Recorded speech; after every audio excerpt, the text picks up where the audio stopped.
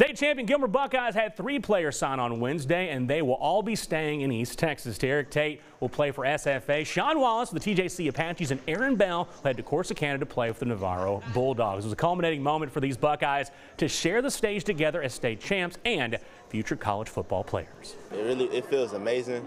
You know, we had like a rough start, but we finished off good, and it was just a great way to go out senior year, and then to go on to the next level. It's just a good way to end my high school career.